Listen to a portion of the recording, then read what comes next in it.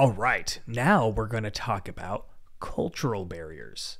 But how does culture a barrier? I mean, what is culture? Culture is a set of expectations, values, norms within a certain grouping or conglomeration of people. When culture becomes a barrier, it's when cultures come into contact with one another and when their norms and expectations of behavior are not simpatico or are not the same, there can be barriers in the communication, create some friction there. And so really from this point on for the rest of the episode, we're going to be looking at differences between ideologies, between perspectives.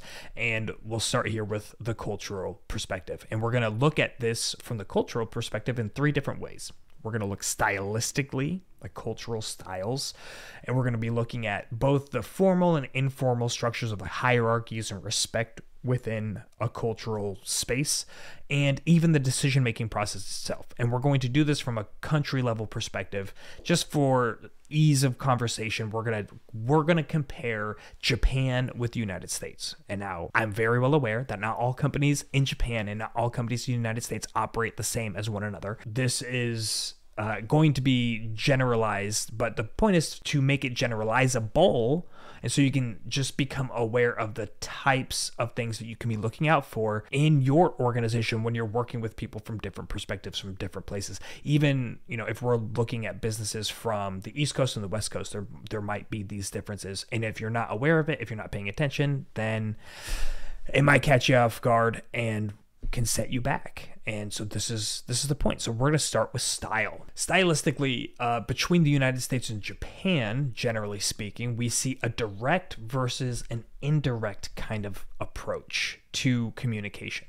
Now, in the US, we're very direct, right? Our norms, our cultures, our expectations are to express openly and provide feedback and opinions in an honest and explicit manner. This can be seen, when you're in a conference room and you're having a meeting and you're like, hey, people that are invited to the meeting, theoretically, in a good working environment, are encouraged to voice their opinion. Otherwise, why would they be there? So if you're in that stage of the conversation. So we take it on the flip side, we look at Japan, and this is a much more indirect communication style in the businesses in Japan. And they typically rely more on nonverbal communication and an expectation of reading between the lines, with a pretty heavy reliance on context, being aware of that gray space, so to speak. But shifting and looking at these, again, US and Japan from a hierarchy and perspective, hierarchy and respect perspective, we can see that in the US, we used to be very hierarchy focused, very hierarchy based. But over the last 10 or so years, we've seen a big shift in organizations to flatten their company, to flatten the organization.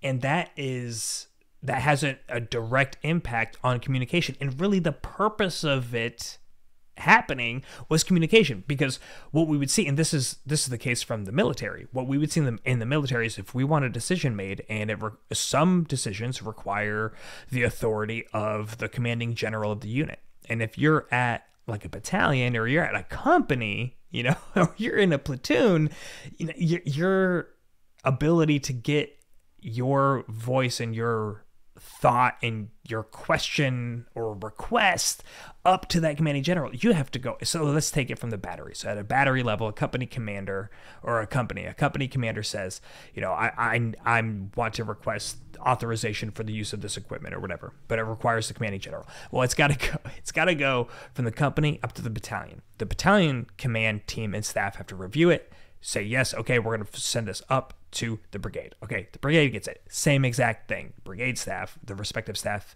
for that request, and the commander's got to say, yep, okay, I approve of this request. Then it goes up, because each one of these levels requires, yes, I approve of this request from this commander, and I am putting my voice behind this and my position of authority behind this request to send us up. So they're basically like, I'm asking the question. The commander becomes the representative asking.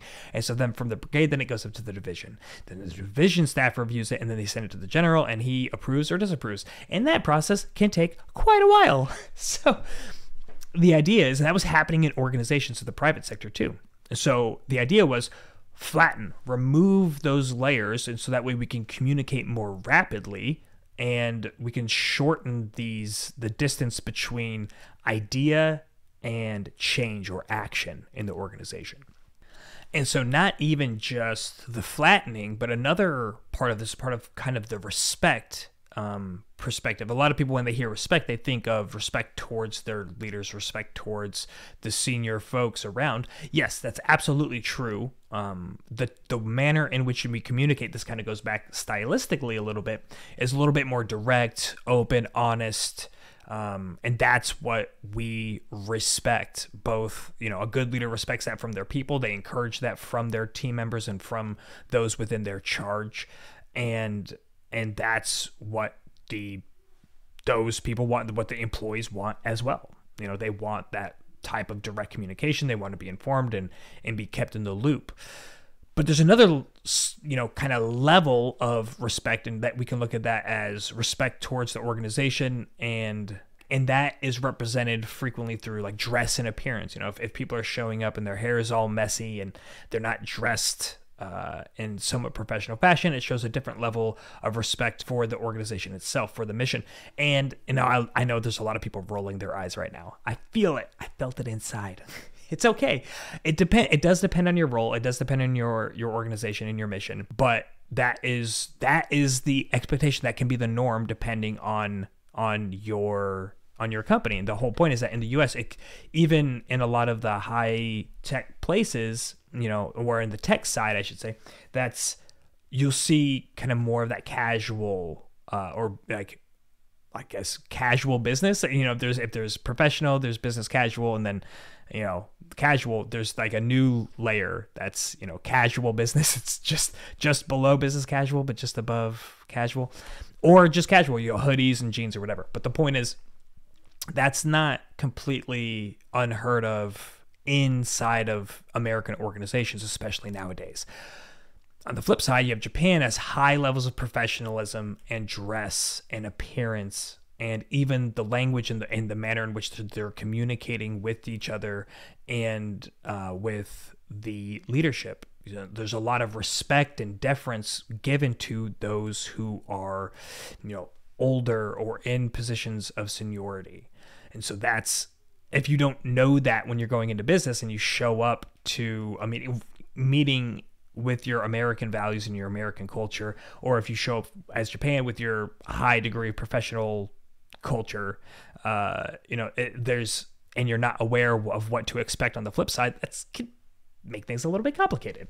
So, and you don't want to be caught off guard. And so it's interesting. One thing I just thought about is that a lot of this cultural awareness is kind of put on the United States because we are such a diverse nation that we don't expect other people in other countries to bend, their culture according to ours. We will shift. Like, I had a really good friend that I've mentioned on the show before, and I've had on the show, Mario Fox, who completely changed, what he was going to wear when he went to go meet with somebody. I forget if they were from Korea or Japan.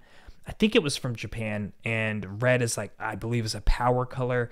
And so he wore it's a color of high respect. And so he had some subdued, he had a red handkerchief, pocket square, and he had red socks, and he knew he was going to have to take his shoes off when he entered, and so he had a red toned socks. And so the person noticed and even explicitly said, he's like, "Oh my gosh, that's so great. I love that you're wearing red. It means this is valuable." And Mario already knew that because he did his research ahead of time. It's not as likely that somebody from another country is going to come in and be like, what's the standard here? And because part of it's what is the standard? Depending on it, it could just be suit and tie, which is relatively the same across everywhere you go.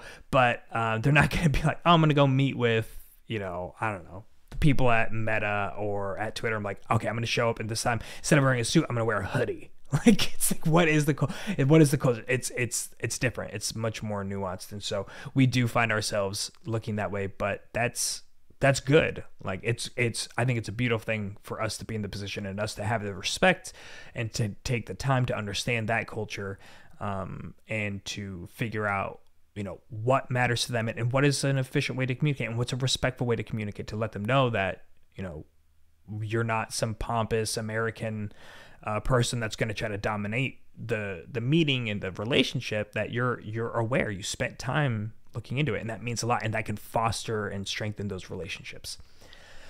Looking in the decision-making process, the U.S., we tend to prefer open dialogues, open discussions, and debate.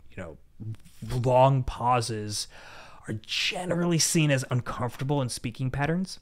So it can come off, or it may be perceived as a lack of knowledge, a lack of understanding, of weakness, of nervousness, lack of experience, all of these things. And there can feel as though there's a higher degree of a chaotic nature when it comes to these conversations, because of the emphasis on debate and making effective decisions as quickly as possible, getting to that answer, and then going out and executing. It can feel forceful and, like I said, a little bit chaotic. And, when we flip the script and we take ourselves back to Japan, in their meetings and in their decision-making process, there's a much higher degree of a relationship-focused, energy. There's this desire to build consensus, to seek harmony. Really, at the end of this, it's just important to understand who you're going to go communicate with, who's coming into your organization, what businesses are you engaging with, and do your homework. Get to know those who are going to get into business with you, and get to know those people even that you're hiring. Understand if they're coming from a different culture, if they're coming from a different place, like, what is it, what do they value? What are their expectations? What cultural norms and behaviors are they used to exhibiting in the workplace? All of these things are very important to assimilate people into your culture and to understand the culture of others that you are going to be collaborating with.